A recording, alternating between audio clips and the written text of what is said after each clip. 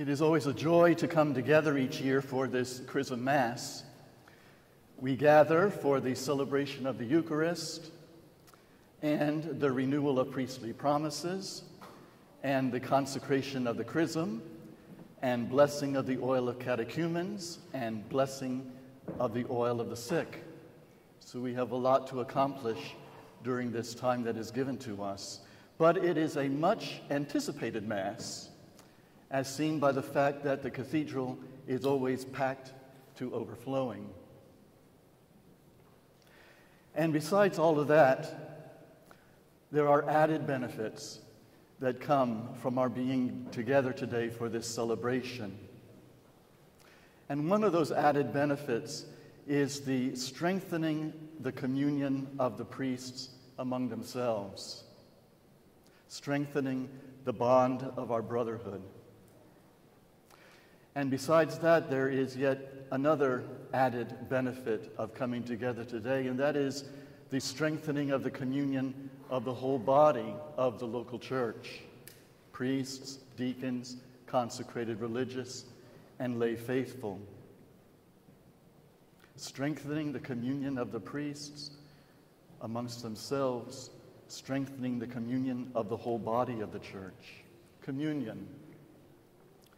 As we know, one of the major themes of the Synod: communion, participation, mission. And our communion, first of all, is with Christ. In this Mass, we make the offering to God once again of our service as His priests. We already make that offering of ourselves to Him every day in our prayer, and uniting ourselves to Christ and uniting ourselves to the offering of Christ in the Mass, offering ourselves as a sacrifice in His service.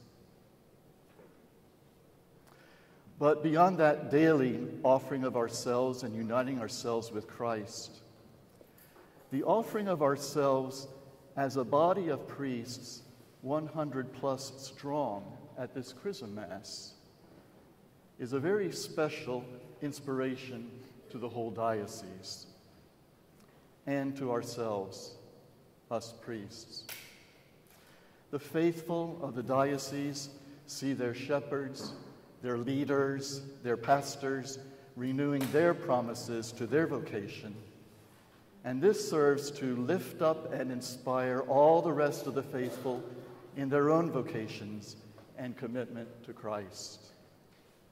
It strengthens them in their faith.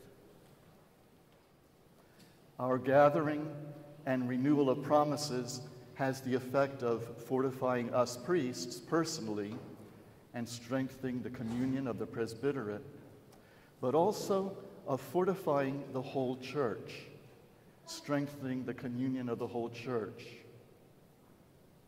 which is very important. Especially in these times when the faithful are so challenged by the secular culture and its values that are often at odds with the gospel, the presence of so many priests gathered as one body speaks to the whole church of the strength and the solidity of the church. It speaks to the entire local church of the truth of Christ and His teaching. It tells the whole body of the faithful, the entire local church, in a very strong way, the church is here. The church is a firm foundation of support for them. The faithful draw tremendous strength from our commitment to Christ at this Mass and our pledge to serve Christ and His church. The faithful love their priests and draw much strength from their priests. So there are many blessings that flow from this Chrism Mass, even many blessings that we could enumerate further. Blessings not only for us priests, but also for the benefit of the entire local church.